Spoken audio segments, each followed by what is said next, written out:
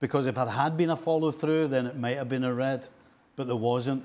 So yeah, I was borderline, and I always think if you're going to send somebody off, it has to be straightforward. Hey, this guy has to go. Right.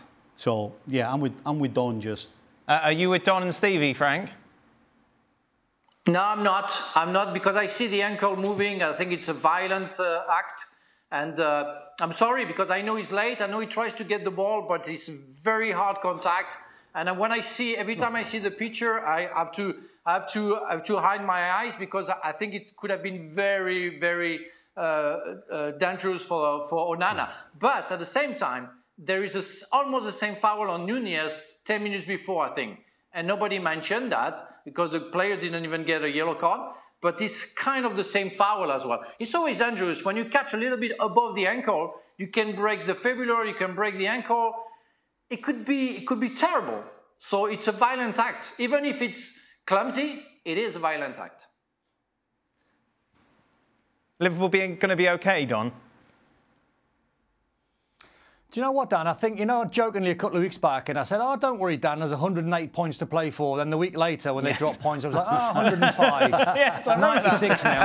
And, yeah, do you know, and I think that's probably what I meant a couple of weeks ago. I think what they're playing, Dan, and what they're doing is they're playing like kamikaze football. They're playing like their life depends on every single game. Normally, when you look at Liverpool, you see a batch of fixtures and you go, yeah, they'll win that, they'll win that, they'll win that. That might be tricky, but they'll probably get a draw or a win.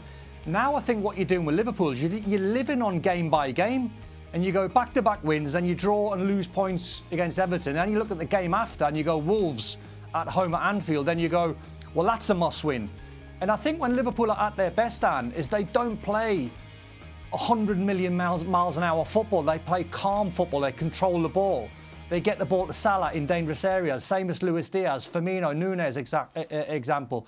I think now what they're doing is they're so frantic to get over the line and just go, let's just get 3 points. It doesn't matter how we play. That's not how Liverpool play. So every single time they play, they're playing like on the edge, and it doesn't suit them. And I just think they're trying to survive. They're trying to find a way. Listen, the positives are, if you're Liverpool, and I'm inside that dressing room, and Stevie's been there before as well, and Frank in a Chelsea dressing room or wherever, you take the positives and you go, well, you know what, we're unbeaten in 3. That's not a bad run. Because it's Liverpool, they're looking at win, win, win, but not in stages and not in batches. It's literally every single game they're trying to survive. the biggest problem I think they have is they're not a unit. You know, they've played at 100 miles an hour previously. The problem they have is that all three parts of it, the back, the middle and the front, the space in between it is off. There's either too much space in between the front and the middle, or the back line's too deep behind the middle three.